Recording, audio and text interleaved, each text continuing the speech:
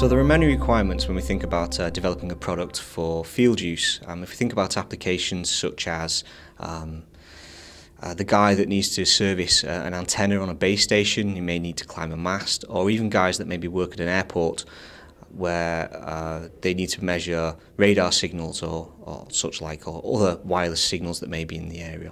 There's a lot of topics that are common amongst these people, such as the product needs to have all-day use, it needs to have a very long battery life. It also needs to be lightweight. Obviously you need to carry it somewhere, maybe up a mast. It needs to be very robust.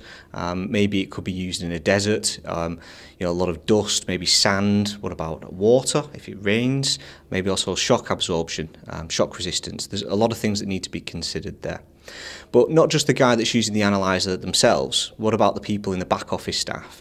The guys that need to take test results and bring those back over multiple sites and bring them together. It's just as important for them to have tools that are easy to take test results from multiple sites and bring those together to get a really coherent report and view of what's going on in the field.